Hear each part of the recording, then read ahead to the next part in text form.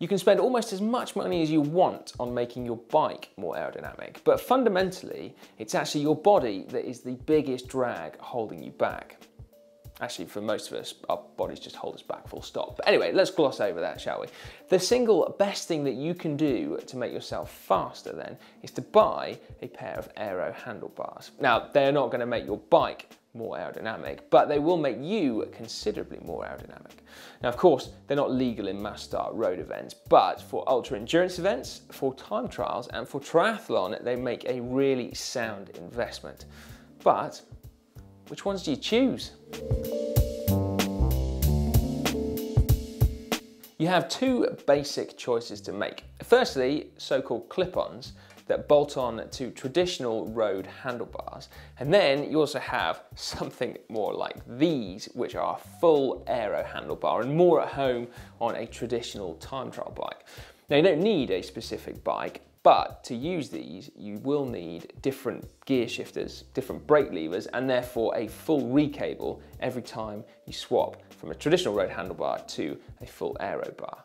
And basically, it would take an experienced mechanic about an hour every time you want to do that job. Let's start with clip-ons first, shall we? They bolt onto the central section of your handlebar, as you can see. Some of them, like these from profile, will bolt onto the top of your handlebars, therefore raising your elbows up slightly and making your position a little bit more upright. Some, however, will mount below the handlebars, therefore dropping you down a little bit. Now, which ones you choose depend on, firstly, what type of riding you do, but then also how low your position is as a starting point. So for some people doing perhaps ultra endurance events where aero is going to come secondary to comfort, then being a little bit higher up is probably a good idea. However, if you want to get really aero, the chances are that you may well want to go a little bit lower.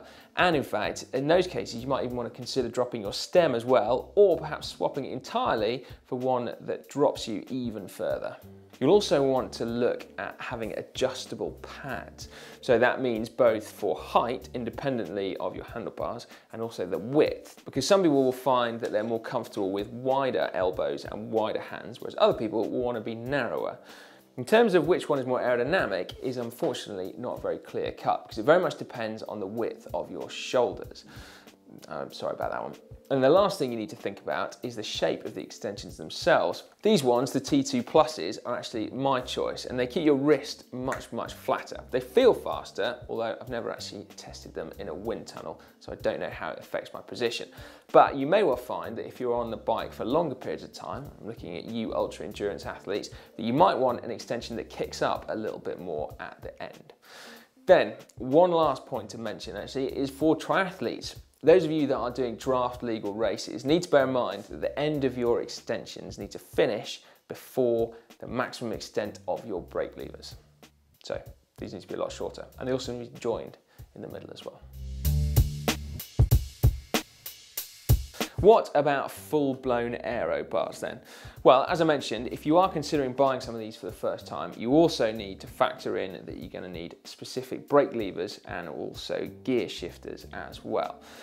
And they do tend to be significantly more aerodynamic than road handlebars, so buying the most aero ones you can find should probably be something that you want to factor into your buying decision, as is the fact that you want them to be UCI legal if you're doing UCI sanctioned events, of course. And by that I mean they need to conform to the 3:1 ratio of width to depth. So on the base bar here, you can see that does meet it, but it is significantly wider than it is deeper. Now, a full-blown aero bar probably has less adjustment than the clip-ons, but there is still plenty to play with. So you'll be able to move the width of the pads out, and then also on these profile ones, you can actually increase the stack. So increase the distance between the base bar and the extensions by up to 10 centimeters.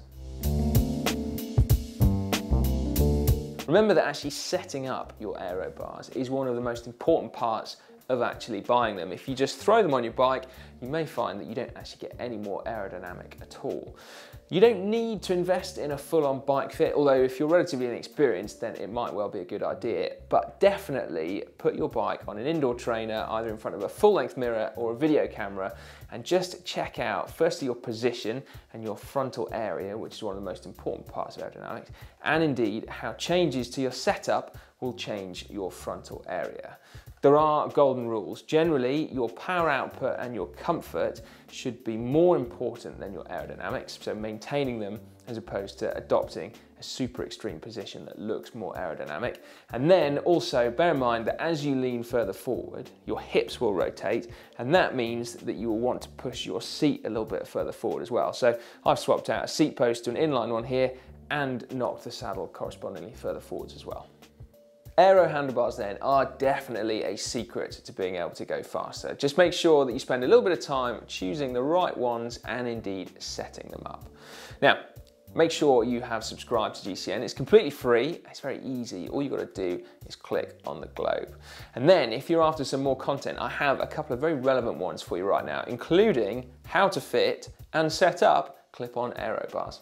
See, told you it's relevant. That is just up there. Or to see how to get more comfortable with your road handlebars and adjust the fit on them, then click just down there.